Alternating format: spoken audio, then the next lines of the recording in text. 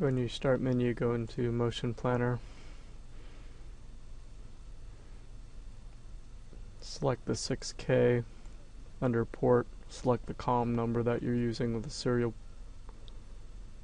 Press OK. You can ignore the wizard, go into the program editor. First confirm communication by going into the terminal window. Type exclamation TREV, TREV. That confirms that you are transmitting and receiving, getting response back from the Zeta. If you want to kill the program from running, do an exclamation K. That will kill the program from running. Then go into the editor. Click on Upload Editor. Press OK. It'll warn you that it'll overwrite what's in the editor.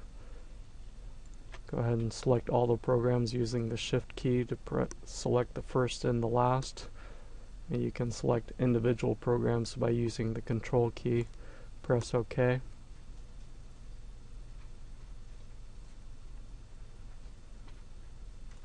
Certain commands are not retrieved on power up. Go into the terminal window, type SELD, type SELV for velocity, SELA, and scale. Go into your editor. You can see the previous programmer had already set these.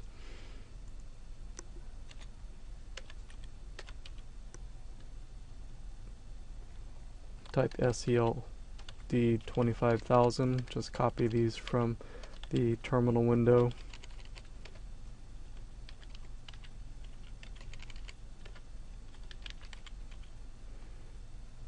And then go back into the terminal window. Type Start P.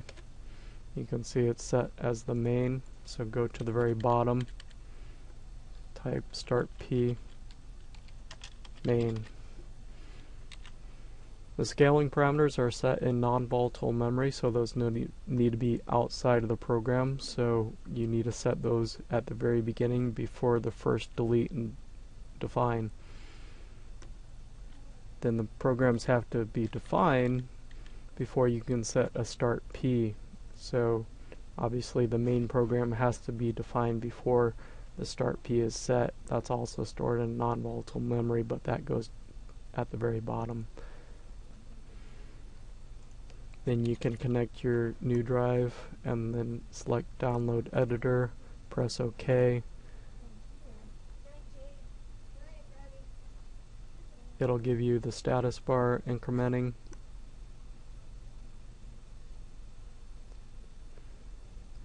Then you can go back into the